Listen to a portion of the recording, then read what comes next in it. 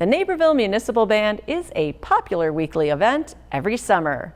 Naperville News 17's Casey Krajewski introduces us to one of the band's most devoted fans. For decades, Elsie Locke has been foot-tapping along with the Naperville Municipal Band. She comes every week with her friends Vi and Anita, who got her hooked 40 years ago.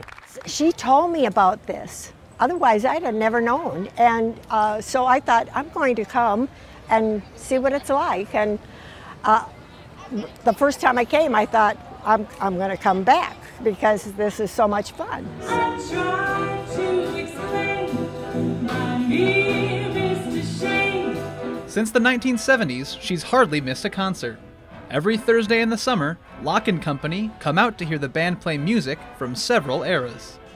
You know, they play all kinds of music, and I just love all of it. But they play the marches and big band music. I love that. And since there's songs for all ages, the concerts have become a family affair as well.